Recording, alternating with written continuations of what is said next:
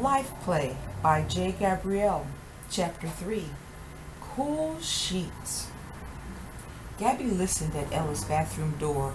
She could hear water splashing. Good, she thought. She began taking off her clothes.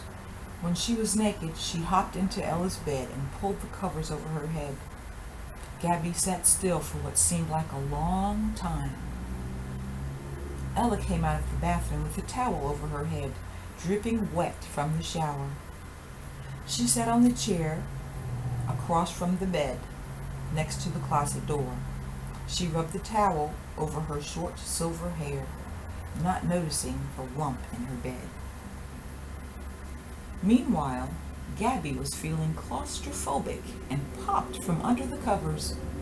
"Hey, didn't you see me under here?" she asked, trying to catch her breath. "What the?" Ella said, startled that someone else was in the room with her.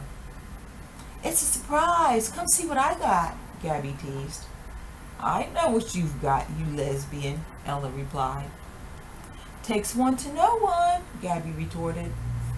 Gabby got in anyway, still damp from the shower. "Oh, these sheets are so cool," she responded as she got into bed. There were two cats sat under the chair that Ella had been sitting in. They watched as the mountain on their bed moved and made noises. Unsure whether to jump on it or run away, they just watched and waited. Gabby threw back the covers and announced, "I can't breathe." "Get out, you're making it a sauna in here." "Did you drink any soy milk today?" "No."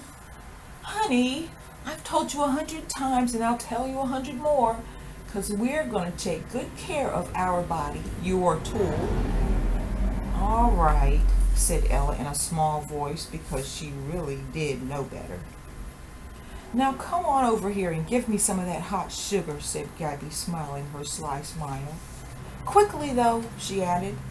As she hugged Ella, she squeezed her tight, feeling her warm, wet skin slide against hers. She moaned.